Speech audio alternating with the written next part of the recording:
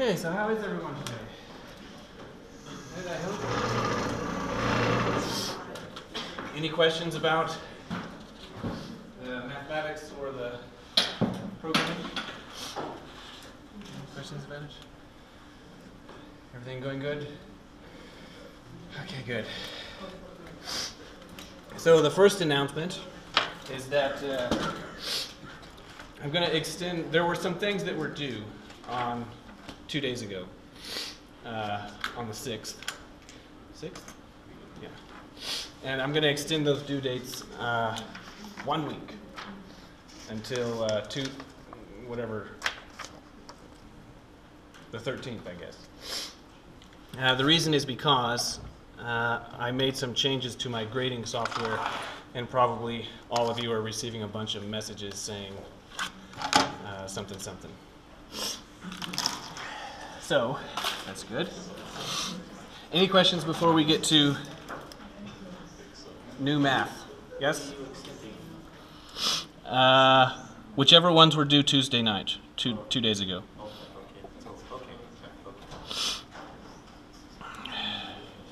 Okay. So today we're going to talk about how the computation occurs on the machine. And try and get an idea of what's actually happening. Okay.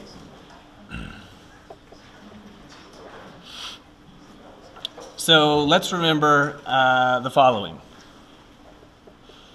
So there's a math function called factorial. So for example, it could be written this way, and that's pronounced 5, right? That's how you say that. That's how you say that out loud. No, right? That's 5 factorial. And how do you compute 5 factorial? 1 times 2 times 3 times 4. Right. So we all know that it is 5 times 4 times 3 times 2 times 1. So you know that from previous experience. But let's remember the definition of factorial. The factorial function, so the factorial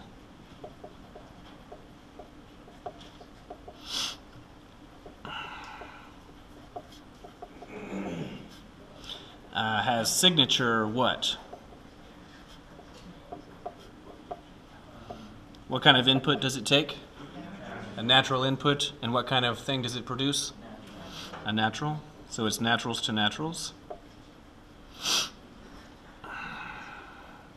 And its definition is that n factorial has a piecewise definition. So what's the base case, the exit clause? When n is 0. And what is the definition of 0 factorial? 1. So this is the first clause. And just as a comment about what this clause means, this is a consequence of the definition that 0 factorial is defined to be 1. Okay, then what's the recursive clause?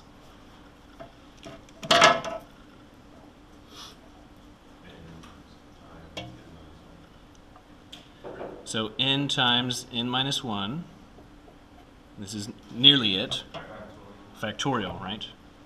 So this n minus 1 has factorial, and so this is otherwise.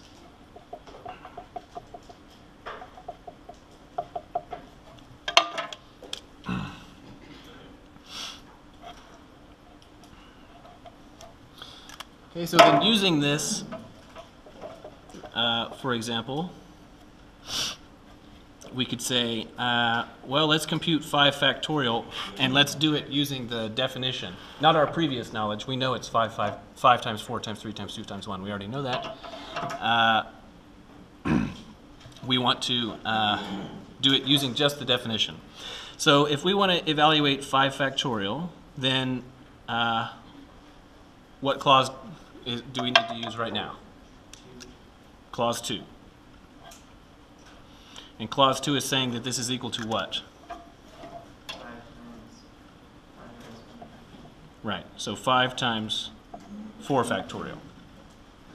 So that's what clause 2 is saying. So this 5 is finished. We don't need to do anything with it, but we still have 4 factorial, which means that there's more work to do on the 4 factorial. So to do the 4 factorial, which clause do we need? 2. So this would be 5 times what? 4 times 3 factorial. And now I'm just going to do the rest of it quick because I suspect it's obvious because we've done so many things like this. So again, we'll use the second clause. 5 times 4 times 3 times 2 factorial. Again, we'll use the second clause.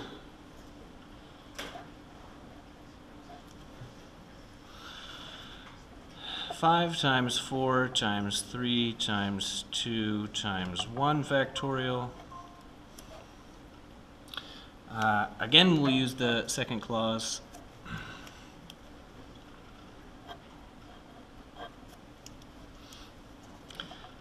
Five times 4 times 3 times 2 times 1 times 0 factorial. And now finally what? Now finally we use the first clause.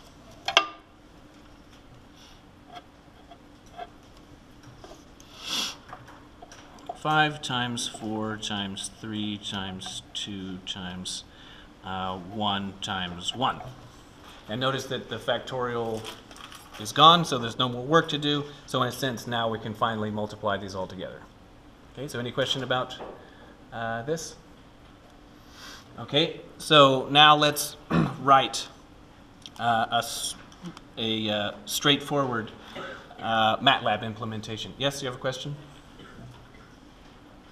Oh, you're just stretching. Okay. So let's do a MATLAB implementation of this. So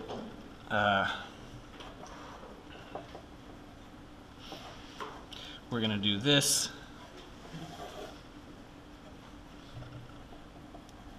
In MATLAB.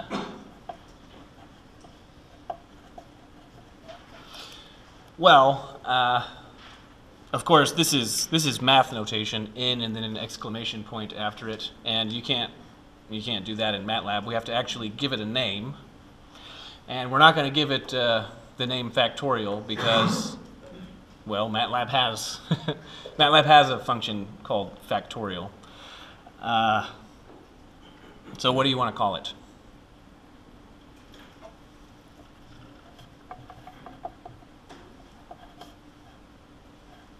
How about just F, since it's not really so relevant.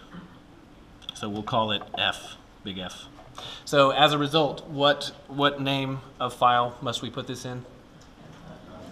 F.m. So here's the contents of the file, big F dot little m. So what's the first word? Function.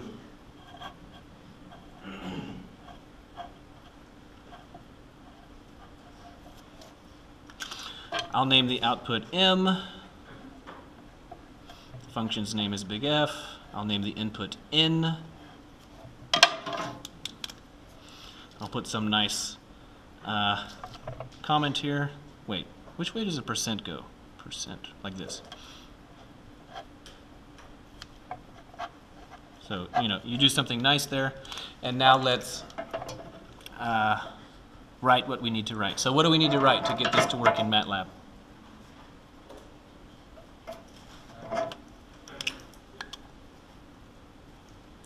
and we're going to assume that the input is natural. We're not going to worry about any errors and none of that, not here. So what do we need to do? If. So if what? N is equal to 0, okay. So I'm going to write something that's probably clear to all of you, but I want to make sure that it is, if not already clear, clear now. So I've made kind of a subtle error. So if n equals 0, then what did we want to do? Then m is 1.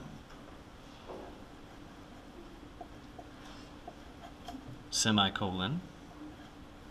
Then what? Else.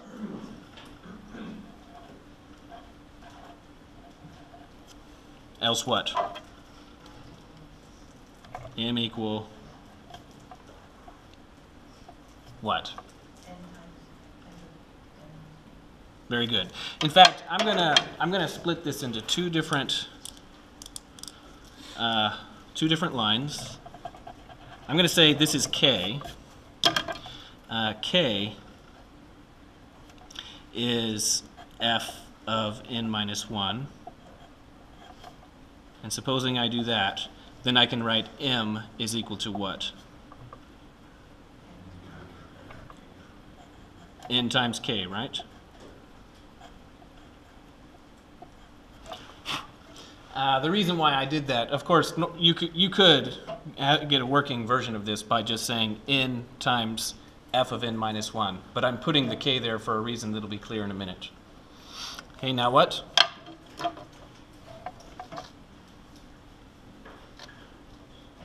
End. That ends the if, right? And now what? An end to end the function. Okay, now there's something subtly wrong here. Right here, right? So just as an aside, not part of the text of this function, this is just a reminder that the statement n equals 0, that means assign to variable named n the value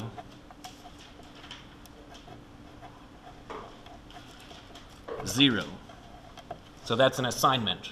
But that's not what we want on this if. We don't want to assign n to be 0. We want to check if n is equivalent to 0. So n equal 0 means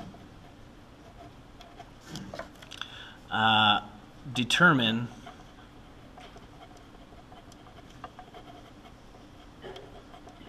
if the value, determine if the value of variable named n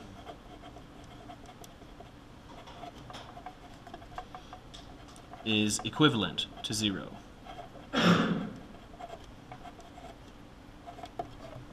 Okay, so those are different matters. So I'll write another equal there. Any question about this? I was given an issue for doing for logical. Is that just for clutter, or is there further reasons? Okay. So then we're going to continue this thought in a second, but right now I'm going to make an aside.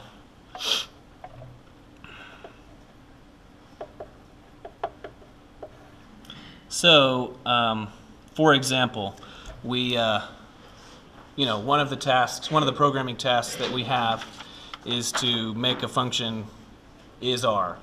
In that case, r means real. So when you use a function that returns a logical value, a true or false, then you should use it in the following way. So if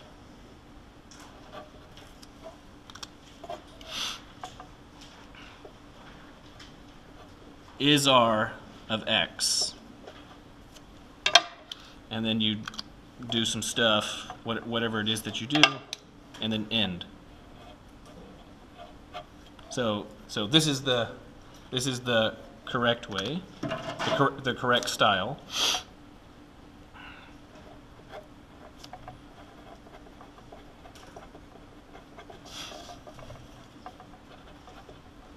So some of you did something like this. You said if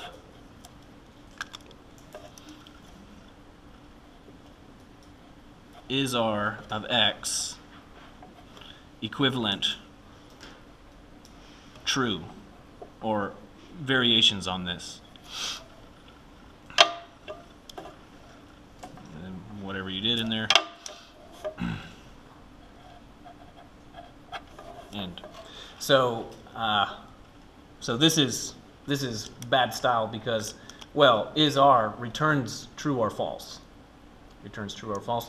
So this is bad style.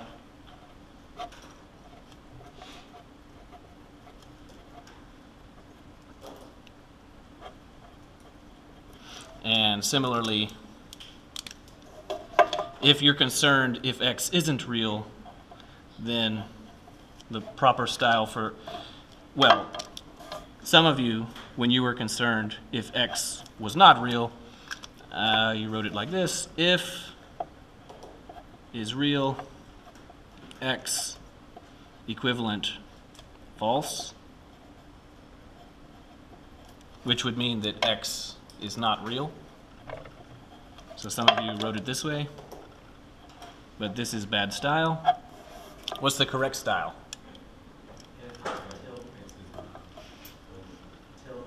Right. So you use tilde, which is the logical negation. So if not is real, x, do your thing, end.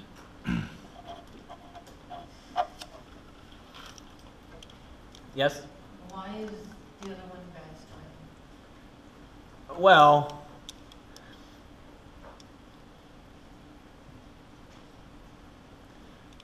so there's a degree of arbitrariness to it, which is to say that are these two things functionally equivalent? They are functionally equivalent. They are. And are these two things functionally equivalent? Yes, they are functionally equivalent, in fact. But it's sort of like, how do I want to explain it? So a lot of y'all are probably going to have to take technical writing of some kind. Like you have to take a technical writing class. And in the technical writing class, when you submit your papers, you have to follow the style guide. It's the same kind of thing here. For example, it's possible to speak without using any pronouns whatsoever. He, she, it, that. You could always refer to things by their name with no pronouns, but that's bad style. It's that kind of thing. Did I answer it? Yes, it's just style. It's nothing. Yes. Okay. So, so we were talking about this factorial, and let's by hand evaluate this function, and let's try and get a mental model for what MATLAB is doing when you request it to evaluate that function. Okay.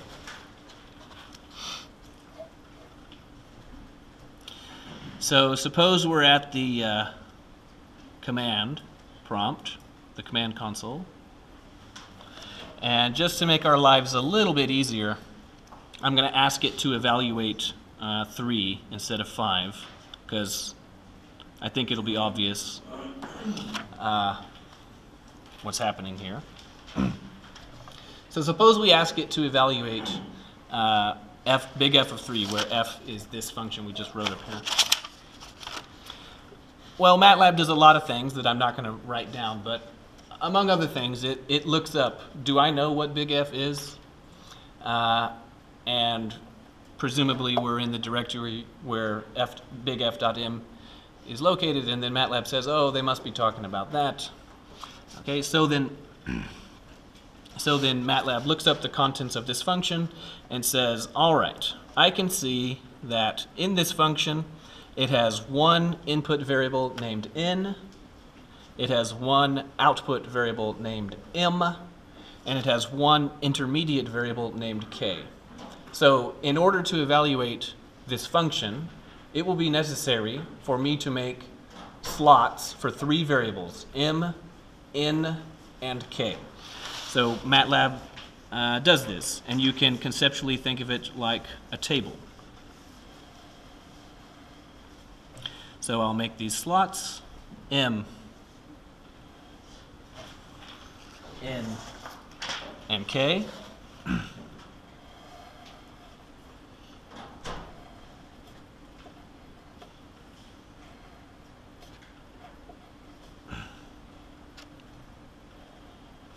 So only one of these variables currently has a known value. Which one has a known value?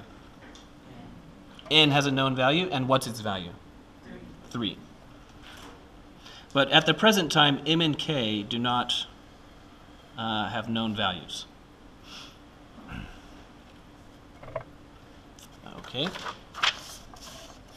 So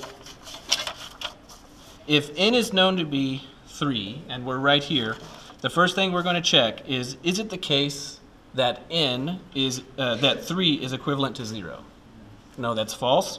As a result, this will not be executed. So then we'll go to the else, and we will enter the else block, because else is always entered into, supposing that what preceded was not entered into. So the first thing we do is we define, we're going to define a value for k. So we're going to figure out what k is.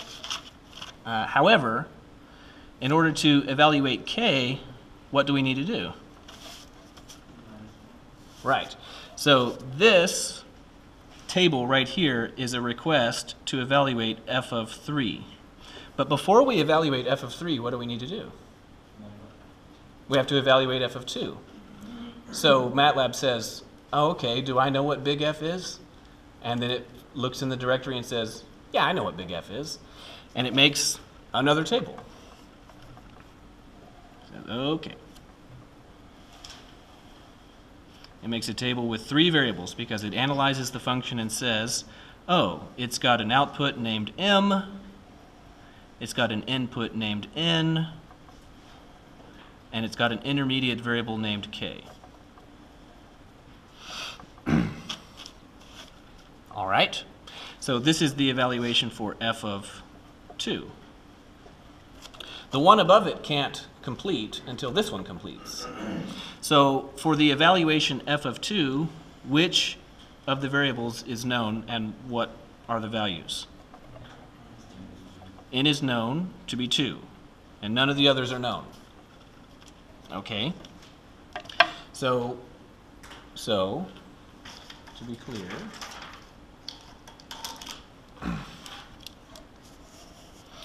we had to make this table right here because we were trying to figure out the value of k.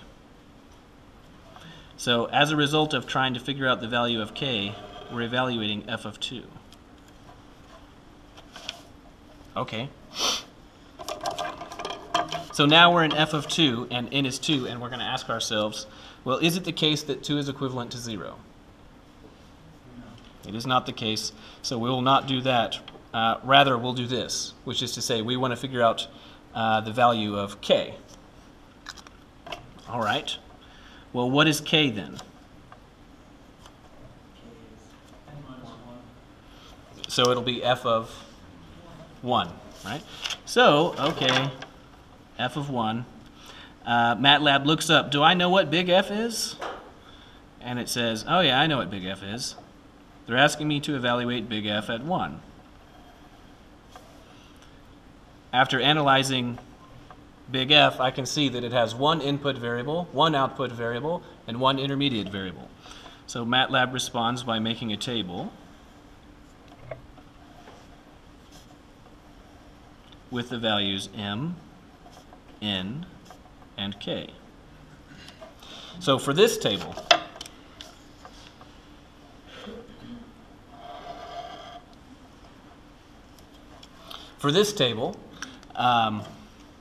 what variables are known? Just n. And it is known to be what? 1. Okay, and no other variables are known. So we're going to start execution, and we're going to ask, what question are we going to ask? Is 1 equivalent to 0? Well, is it? No. It is not. This is boring, isn't it? Of course it is. But I want to stress to you that this is exactly what MATLAB is doing. Right? It's not doing anything clever. It's just doing these things, these tedious, boring things, and it's doing them extremely quickly. Okay, so 1 is not equivalent to 0. As a result, we're going to enter the second clause, and we're going to define a value for k. So how will we do that? By calling f of 0. Okay, so we're saying, so MATLAB is saying, oh, they want me to do f of 0. Okay. And then MATLAB asks, do I know what big F is? Oh, it's a function. All right. And after analyzing the function, I can see that it has one input variable, one output variable, and one intermediate variable. M, N, and K. Of these variables, which of them have known values? N does. And what's its known value? 0. All right. So now that we've set up the table, the execution of the function will begin. So we come to here, and what's the question that we ask? Is 0 equivalent to 0? Ah, it is. As a result, we're going to execute this one.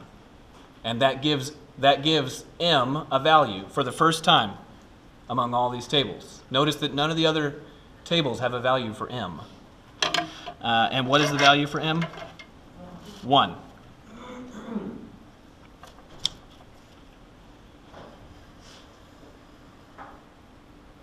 Okay, and then nothing else occurs in this function. And because the output variable is named m, that means that now this m, which is the output of f of 0, gets taken back to here, to the k variable.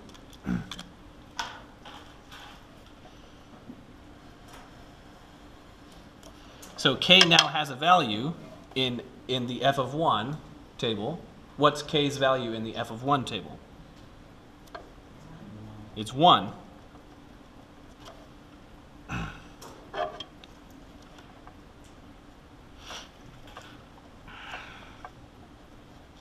So now we're in f of 1.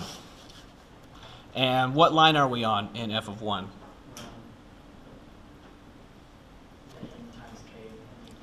Right, we just finished executing this line. We just finished executing f of 0. So now n and k both have values, and we're going to use n and k to compute what? M. So m will get the value 1 times 1, because that's n times k. So 1 times 1 is 1. And now the execution of f of 1 is complete. Now what will occur? Right, this function returns, and it returns its output variable m. But the person who the person who called, if you like, the person who called f of 1 was who? F of 2 called f of 1. And what is the name of the output that f of that we're going to assign to f of 1. K, right? So its name is K in this table. So we have 2 and 1.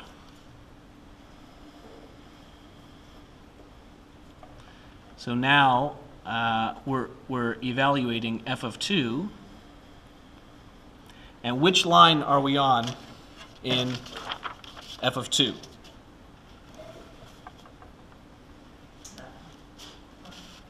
Right, we just finished this line, and now we're going to execute this line.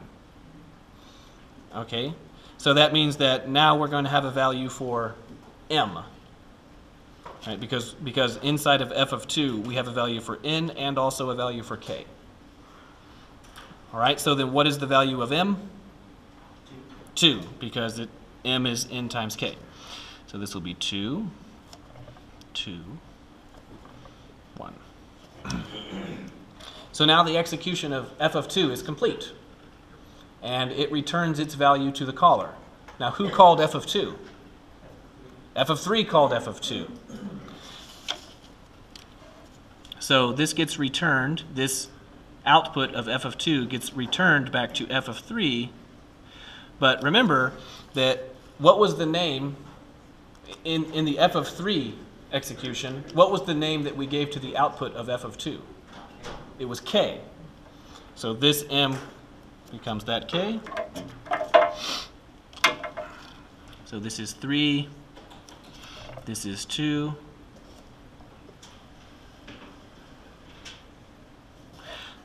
And then now we're back in the execution of f of 3. And what line are we on? Yeah, we just finished that one. f of 2 just came back. So we have a value for n and k. So now we can compute m, which is the product of those two. So what's m? 6.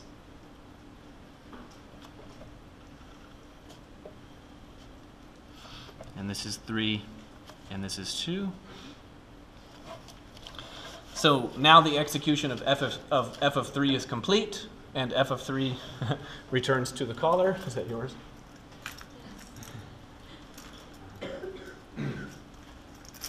But who called f of 3?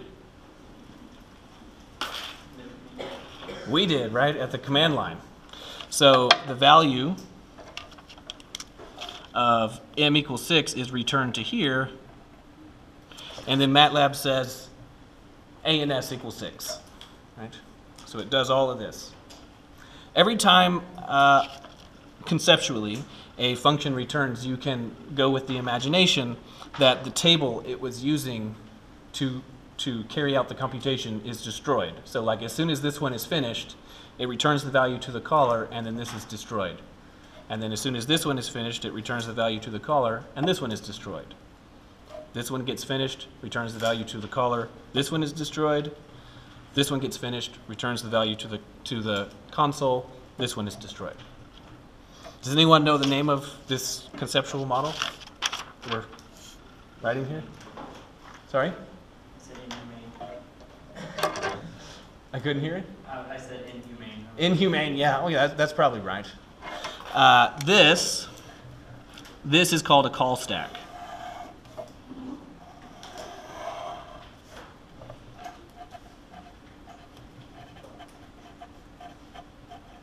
So this was for f of 3, right? Imagine if we had requested f of 33. Wouldn't it be really exciting to write that all out? No, it wouldn't be exciting. But that's what MATLAB does, and it does this exceedingly quick. Okay, so now I want you to consider a slightly different way to write a MATLAB function that does this. It does the same, it computes the same values, but does it in a different way.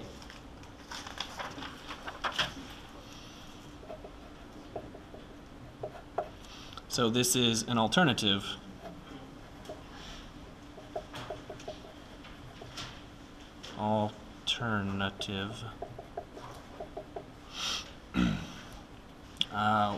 Implementation.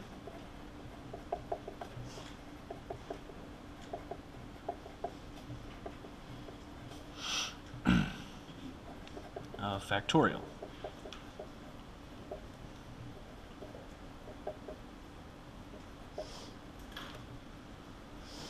Okay, so this alternative implementation is going to use, in fact, two functions.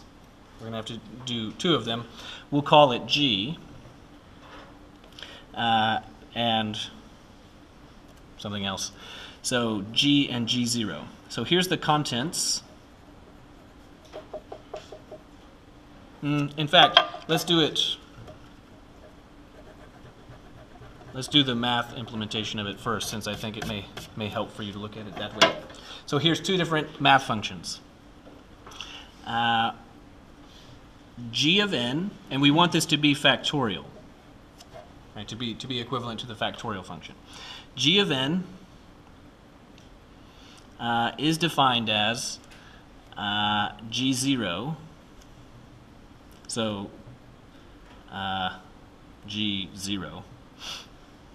I guess with a subscript, of n and 1. So we have two functions, g and g0, and the implementation won't be complete until we define what g0 is, right? So we've got to know what g0 is. So, and g0 of n and m is equal to the following. So it's equal to m when n is equal to 0. It's equal to m when n is 0. And it is equal to g0 of n minus 1 and m times n. That's a times.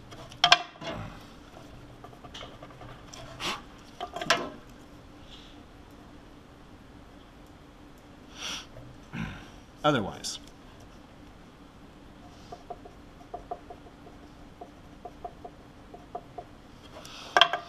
Okay, and again, the signature is naturals to naturals, and we're ignoring folks who are going to try to plug bananas into our function that can only take naturals.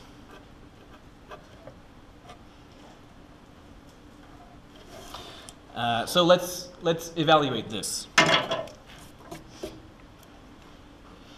So suppose that g of 4 is requested. Well, what is g of 4 defined as?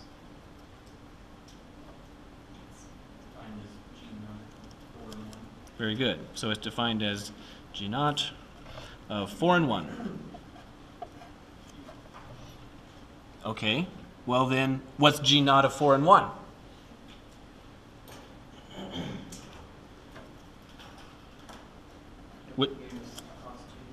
We'll have to use clause 2.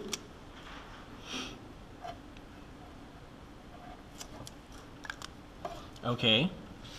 We'll have to use clause 2, which results in another call to G0. What are the first and second arguments? And 4. So, and I'm going to write it as, just to be complicated, I'm going to write it as 4 times 1. Because it was originally a 1, and then it was 4 times 1. Okay, so to evaluate this one, which clause will we need? We'll need clause 2 again.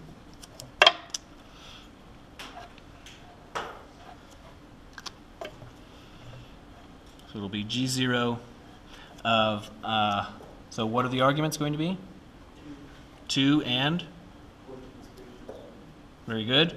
And because it's multiplying on the left, it doesn't matter, but I'm going to write 3 times 4 times 1, because the multiplication is occurring on the left. Of course, among the naturals, multiplication commutes. Okay, then we'll need to do clause 2 again.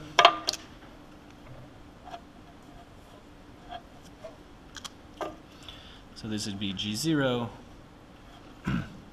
What will the new arguments be? 1 and, right, 2 times 3 times 4 times 1.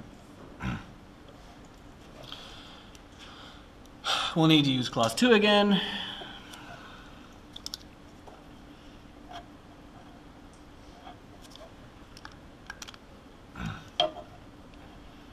So this will be G0, and what will the arguments be?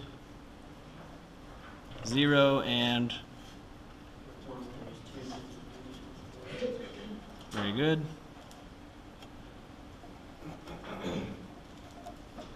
And finally what? Now clause 1, finally.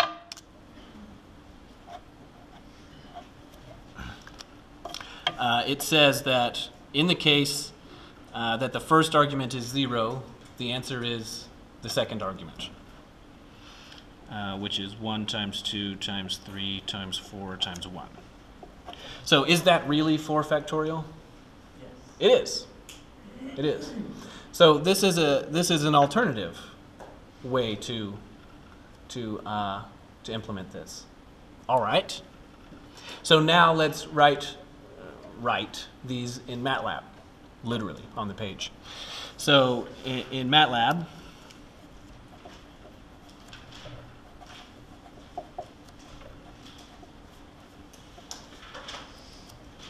so suppose that, well, that it's just called G. So this would be function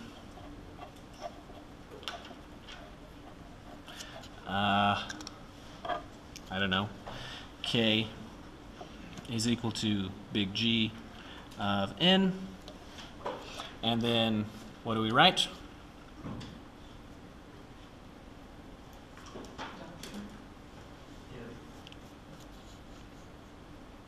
No ifs, actually. Because this is G. G of N equals G naught. Or just Well, so because we're defining, it's going to take exactly one line. Because the name of the output is K, that means we need to write in here K equal something or other.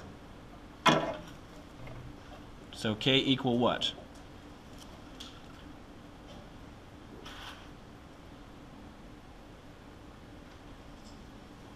G naught.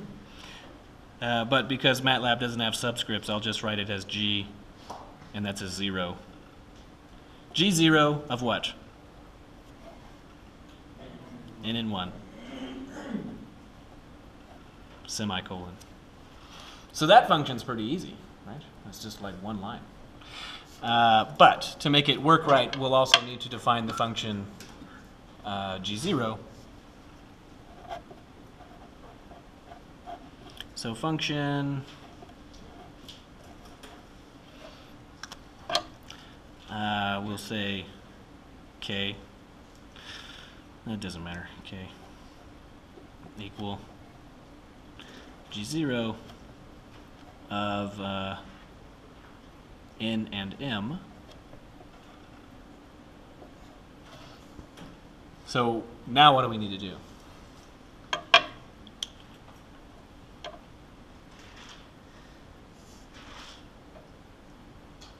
would have to do If. So if what?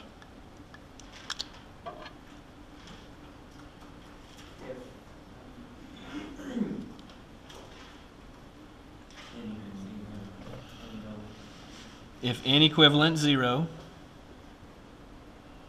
then what?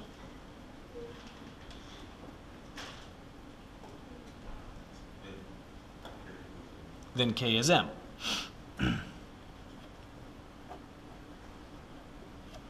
Right? Because it's saying if the first input argument is 0, then the answer is the second input argument. That's the answer. Okay? Now what? Else what?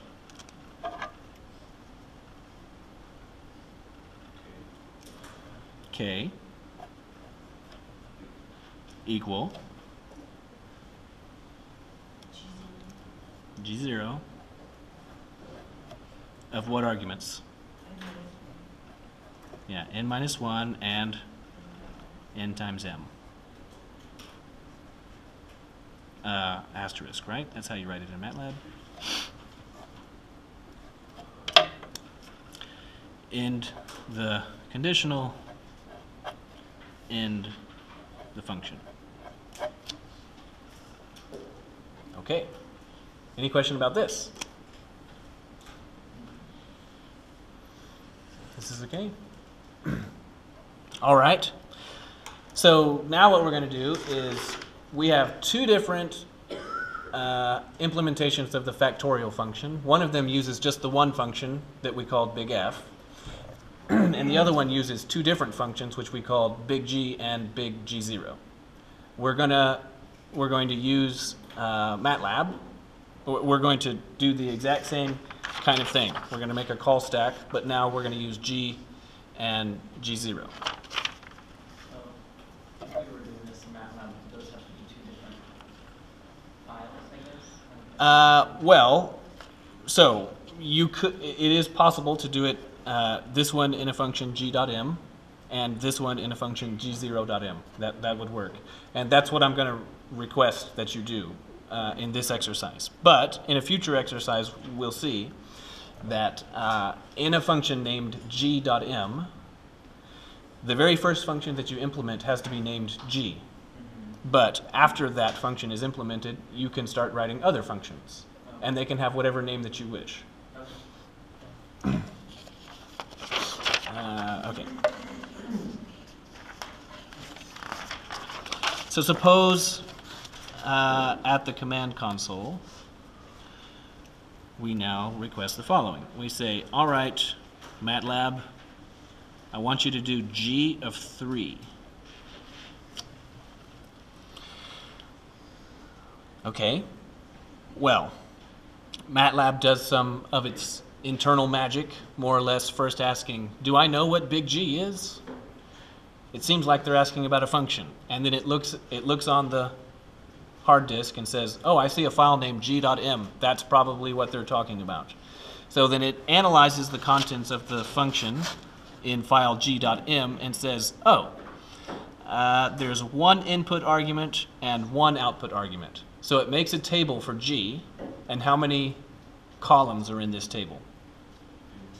2, right? One for n, the input, and one for k, the output. And there's no intermediate variables. Okay, so it makes a table.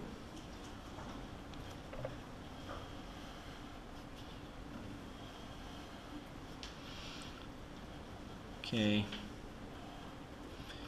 N. And at the present time, which of these has a value? N has a value, and it is known to be 3. And this function, in a sense, wants, of course it's bad to anthropomorphize things too much, wants to make a value for k. So to make a value for k, what's going to happen?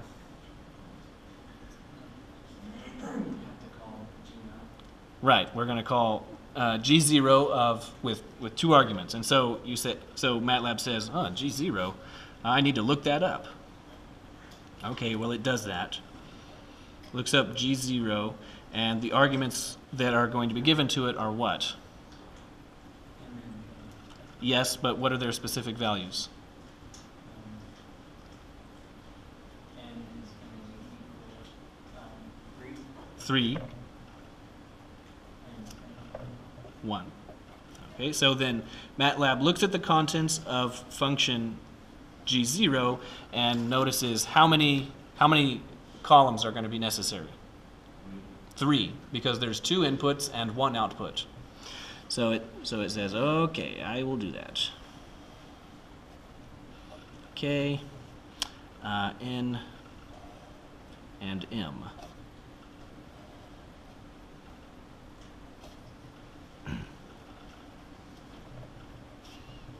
Now, of these variables, which of them have known values and what are their values? We know N and M.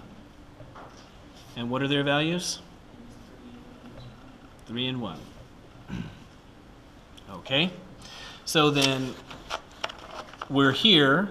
K is unknown, obviously, because we're trying to make it. N and M are 3 and 1 respectively. So the first thing that's going to be asked is it the case that 3 is equivalent to 0? That is not the case. As a result, we'll not use the first clause, we'll use the second clause. And to evaluate the second clause requires an evaluation of the G0 function. So now G0 is going to be called again. With what arguments? 2 and 3. And then MATLAB analyzes the contents of the function G0, notices that there is 1 output and 2 inputs, and as a result makes a table containing 3 columns, K, N, and M. Of these 3 variables, 2 of them currently have a known value. They are N and M, and their values are 2 and 3. Is there any question about that? So now we enter into G0 of 2 and 3, and the first thing that we ask is what?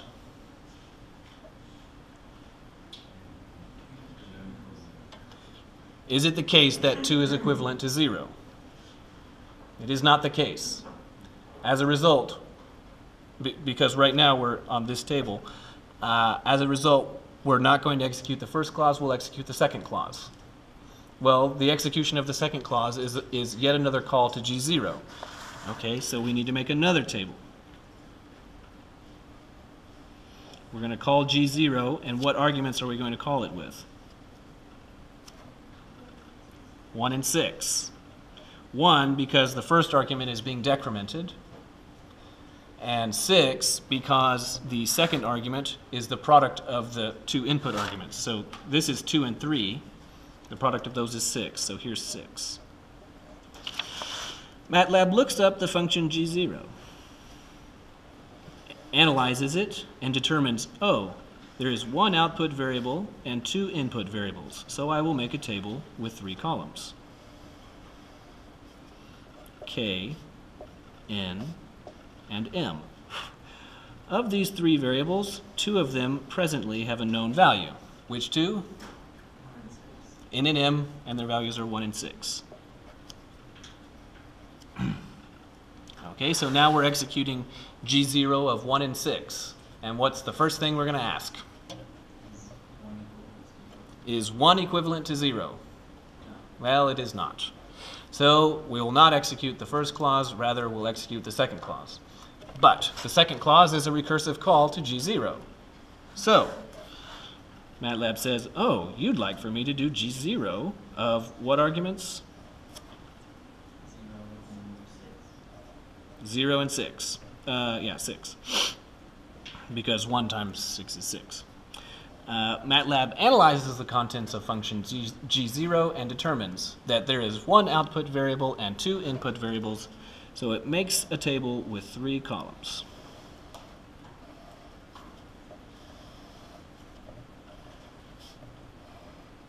K, N, and M. Of these 3 variables, the inputs are known, N and M, and their values are 0 and 6, respectively.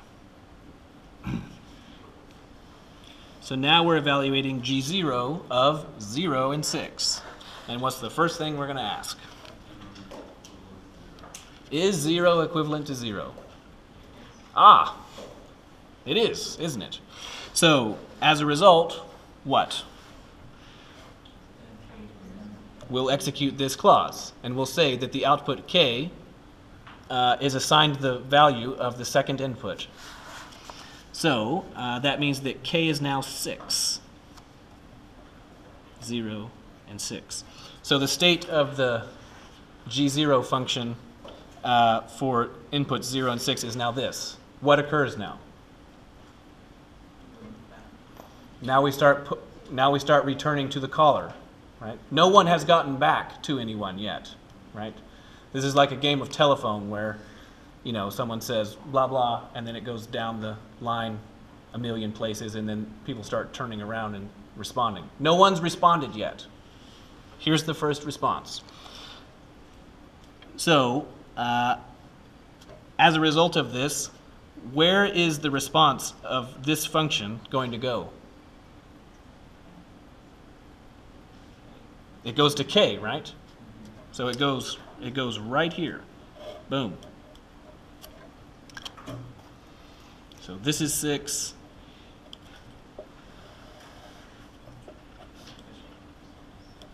Okay, now this one is finished. And where does this k go?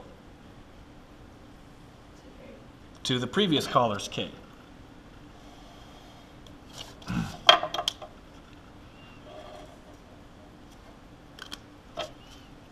Six. Now this one is finished. And where does this k go? To the previous caller's k. 6. Now this one is finished. Where does this k go?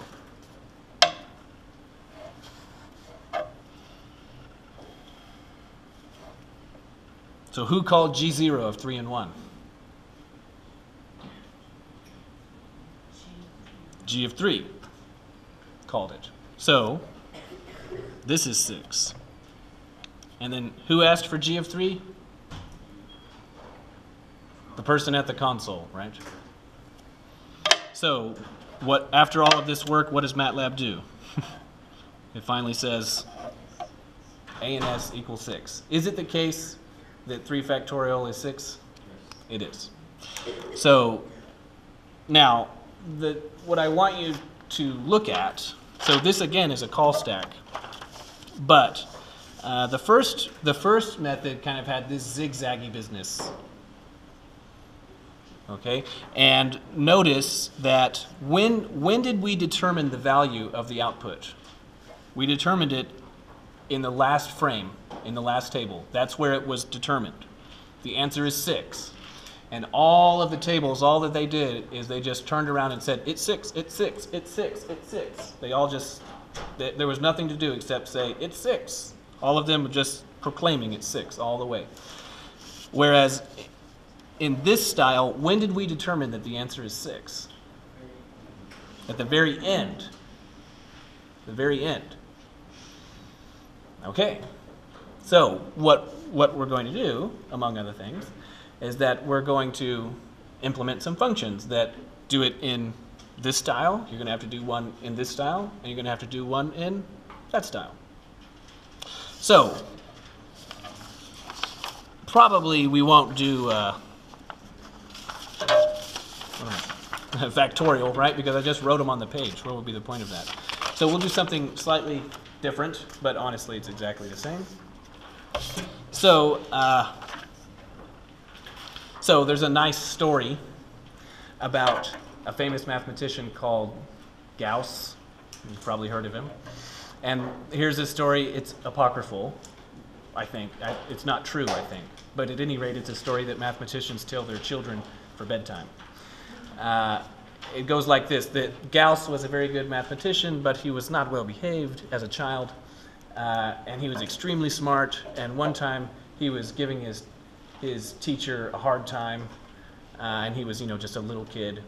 And the teacher said, Mr. Gauss, listen, I just need you to just be quiet for a little bit.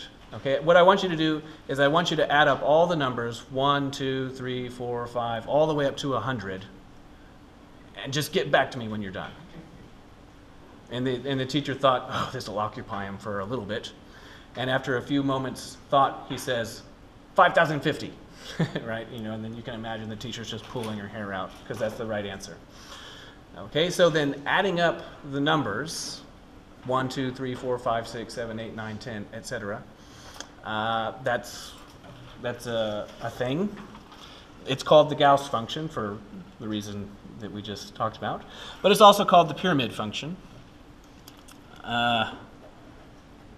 Because I have a question. So here's a pyramid with height 0. How many balls are in that pyramid? 0, right? Okay, here's a pyramid with height 1. How many balls are in that pyramid? 1. Here's a pyramid with height 2. And so now you can see what I mean by pyramid. We're making a stack like that. We're stacking them up. So how many are in there? Okay, then now I have to have 3 as the base.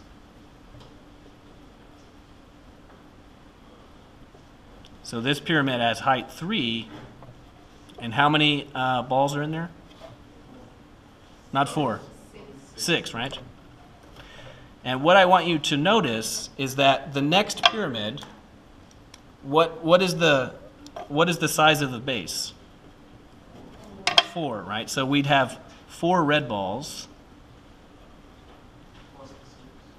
And then, yes, on top of it would be the previous pyramid, right? So I can just copy the previous pyramid and put it right here.